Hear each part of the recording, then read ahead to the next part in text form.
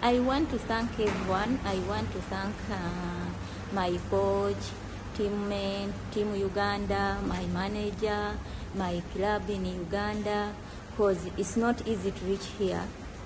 But for the support, I made it to be here, and I was happy because this is my second Olympics, and it was my first Olympics to double, to do 815. 800 because my season started a little bit not good, but I was happy to make it to semi in 800 and also to make it to final in 1500. I don't have any doubt about my performance. So everyone, because we are many here, we are like I think 40 in 1500. Everyone want to make it to final, but I was among the finalists in Olympics. So I'm the happiest woman in the world. Okay, what next for you? Is your season ended? Are you going home to Kwevaka and eat matoke?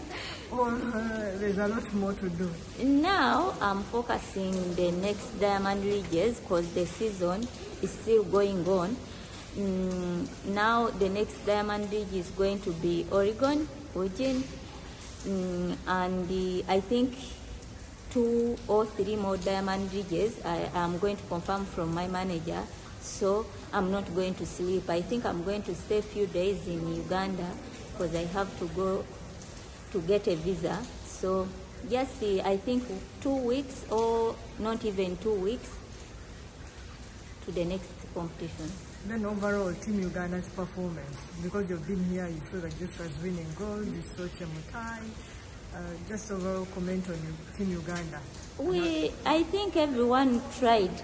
Everyone tried. We won medals, and some we don't win medals, but I know with time, because I think this is our best performance in Olympics, because we used to see some marathoners, but on track I think we did our best.